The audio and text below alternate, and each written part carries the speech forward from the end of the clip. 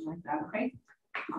And then when Ann tells me, we can start. We can start. Go for it. All right. So we're going to talk to you today about financial aid, what you need to know about financial aid. Just very, very high level. I'm going to touch on a few of the key terminologies that you're going to hear at the colleges you're talking to. We're going to talk about FAFSA. We'll talk a lot about that. The different types of financial aid there are, just to give you some ideas about what's out there, where you can maybe look for some financial aid, and then wrap it up with just informing you about something called special circumstances. So what is financial aid?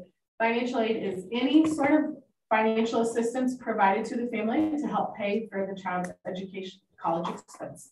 A lot of people think this is just free money, but it's not. It does include grants and scholarships that are free money, but also student loans, work study program, just a variety of different things. One of the most common things you're going to hear all colleges talk about, this will be one of the first things you hear the financial aid talk about, is the cost of attendance for that school. This number is different at every college.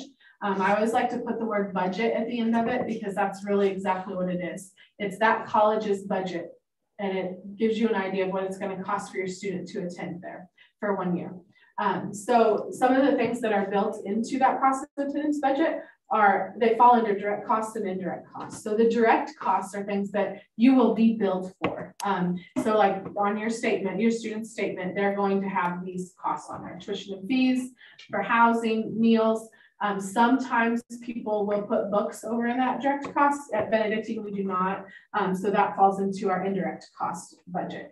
So those things are sometimes books, supplies, travel or transportation, what it costs the students to get back and forth to school, and the miscellaneous and personal expenses. I always use the example of maybe the student has an illness and they have to have medication while they're at school. We can always build that cost into their cost of attendance. So those are just kind of things to remember.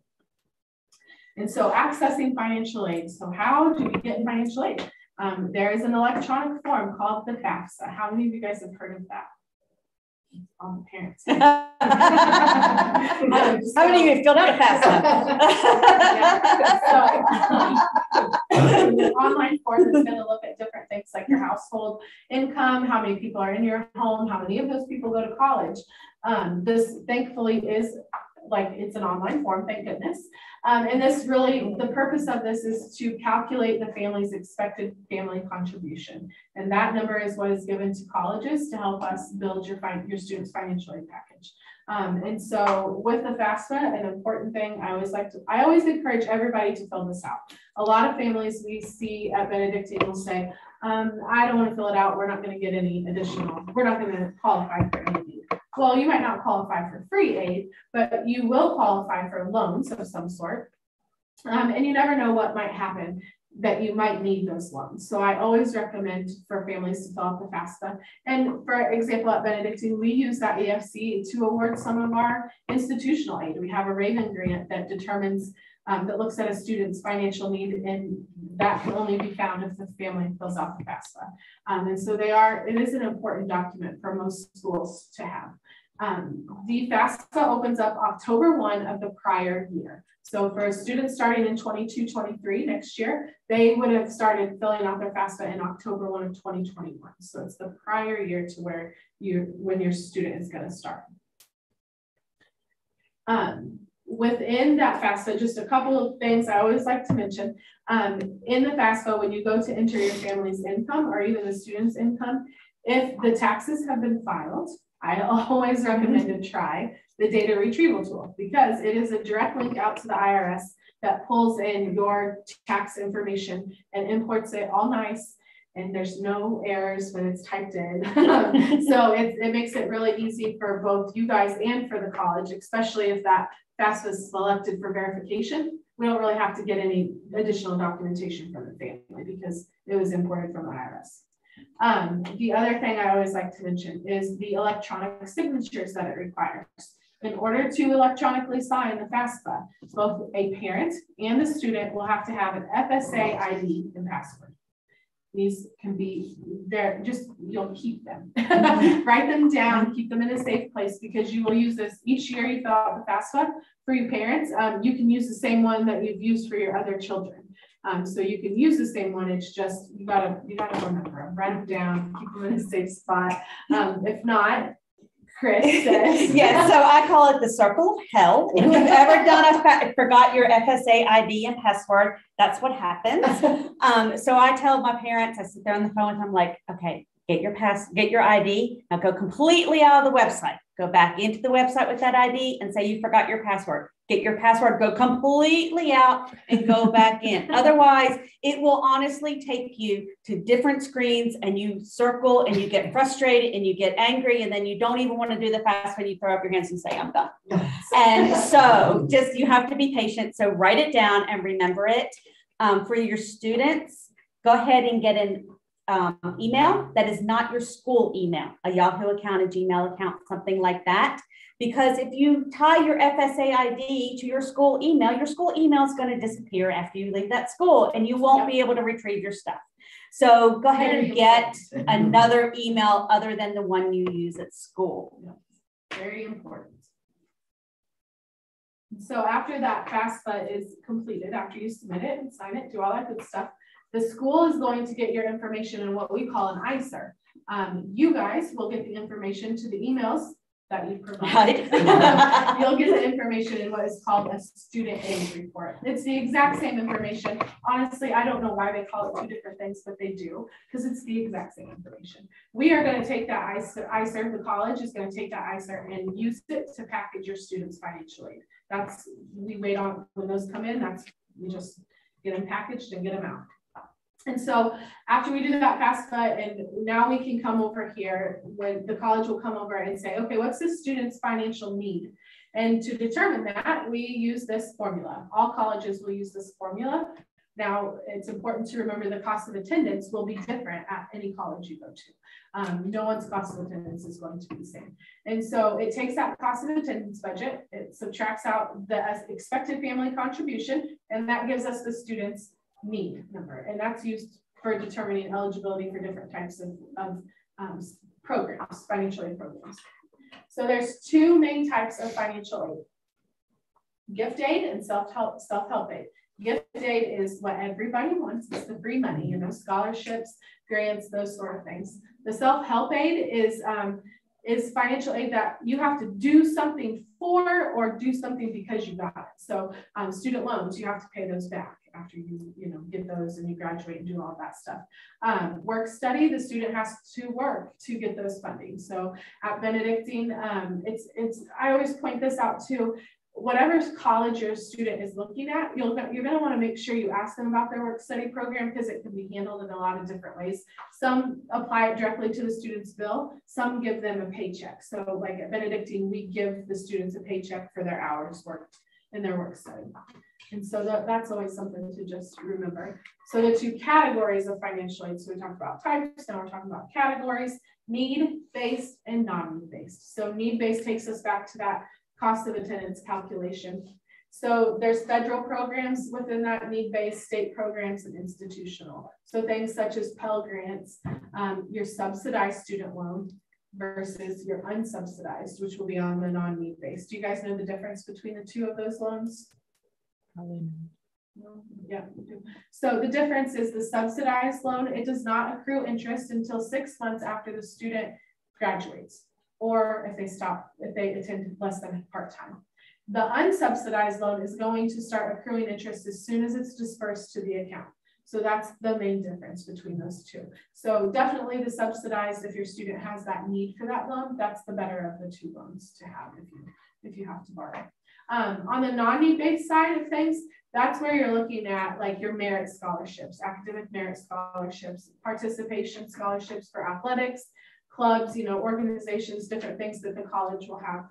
You don't necessarily have to have any financial need in order to get those types of aid. And then just different places to get financial aid. Obviously, the federal government is the single largest provider of financial aid. But there's also different places that you're going to want to check into just to see if there's anything out there. So your state programs, for example, Benedictine participates with Kansas Comp. That's a grant for Kansas residents. So definitely whatever college you guys are looking into, check to see if they have state funding. Sometimes you have to be a resident of that particular state to get that funding, but sometimes you don't. So it's always a good thing to just check into. And then your private sources. So this is a big one, especially like your local organizations, your businesses in town, just different places that may be offering scholarships. Students should check into as many of those as they can, along with like civic organizations. If their dads are members of Knights of Columbus or Kiwanis, if they were scouts when they were growing up, or maybe still are, there's a lot of scholarship opportunities through different places. And then definitely check your employer. So both parents and students, I forgot to mention that in the first one, we have several students that like Chick-fil-A has scholarship programs, McDonald's has scholarship programs. So wherever you're employed, both the student and the parent, definitely check just to see if there's any sort of scholarship or tuition assistance, anything that the employer may offer. Those are great ways to kind of look.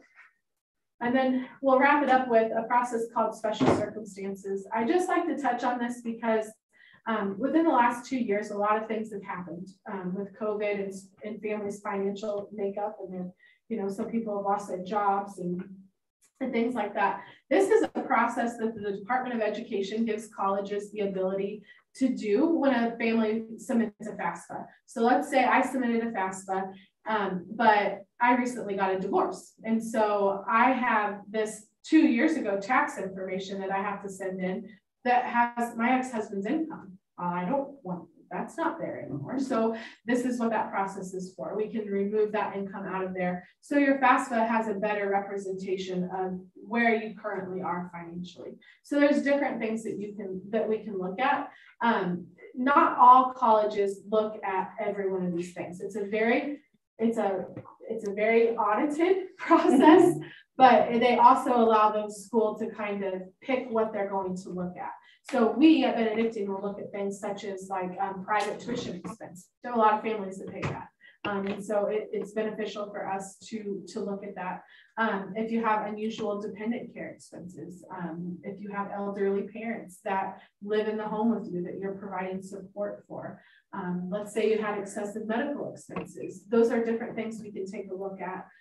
So it's important if you have that going on, you will want to talk to that school's financial aid office. This isn't something that we go and look for. Like I don't look at someone's FAFSA and think, oh, well, let me see if something happened to them, let's see what's going on. It's a process that would be initiated by you to the financial aid office. So that's always something to kind of keep in the back of your mind. And then that is really where, if you have questions. If you have any questions, that's, where can you apply scholarships? So that is the very first question both times. Yes. So good for you. So you can anywhere, really.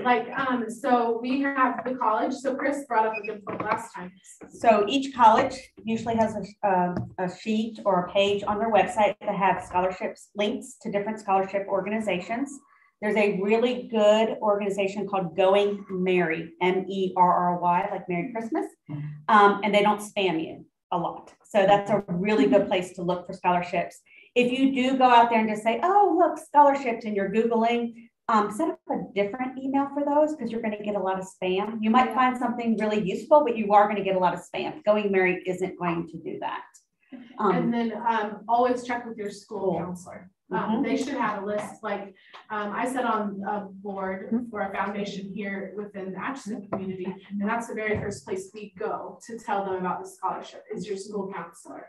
And so just check in with them. They should have a listing of especially local scholarships that you can apply for. Okay. And I always recommend to kind of be thinking of that by your junior year. Yeah. Really, because there's going to be some application deadlines. There's going to be application deadlines. There's essays that go with most of them. So definitely have kind of an idea of that your junior year. Yeah. And another student suggested once you hit high school, when you're a freshman, start writing down everything that you did.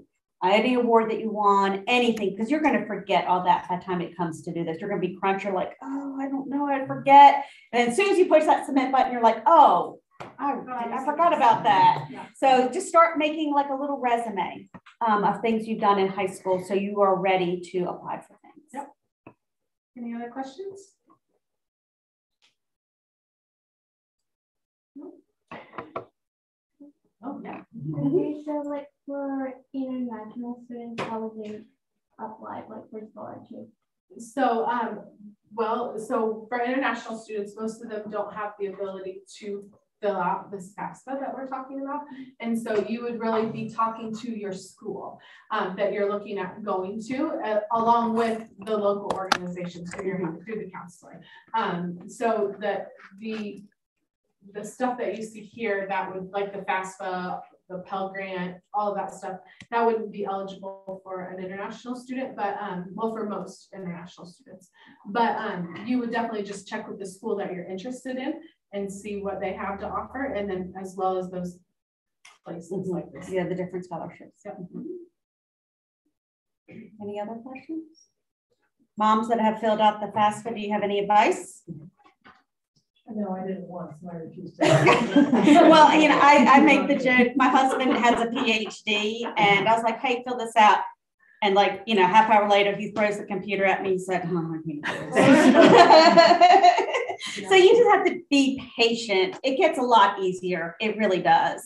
And call the school. And ask Yes, for help. because we talk people through the FAFSA yeah, all the time. Yeah, because, you know, we see it every day. And so sometimes you forget, like sometimes I have to remind myself, okay, this is very new for them. You know, even though we've answered this question 100 times, it's very new for the person we're talking to right now. So definitely don't be afraid to ask questions. That is one of the most important things, I think, for the students too. Yeah. Don't be afraid to ask any questions that you have when you're going through this process. We had some people asking last session about how to select a college, like where do you even start to kind of look at a college? And Chris brought up a good point. She said, you know, just go visit. If you think there's any interest, just go visit that place. When you're on a family vacation, oh look, let's drive through there. Let's see if they'll come see us. Like I told my children, I said, when you get to the place where you belong, you will feel it. You will know. You're like, this is me. This is my people. This is what I want. And so that's what you want to look for. I mean, there's lots of things you have to juggle, but you need to be happy where you are because you're going to succeed when you're happy. Anything else? Very thoroughly this session. Yeah, go ahead. When do you think would be like a good age to start looking and like visiting campuses? Freshman year, you can start. Freshman. Anytime you, any place that you are interested in, there's no real set time that you need to go. So, because you can always change your mind, or you think when you were a freshman, you went to place like that, and then you know when you're starting to narrow it down, you're like, you know what? Can we go back there? I think I like that place.